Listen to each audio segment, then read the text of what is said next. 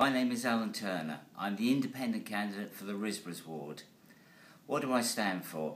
Well, there are a lot of local issues which are important to us all, but as regards items such as HS2, absolutely against it.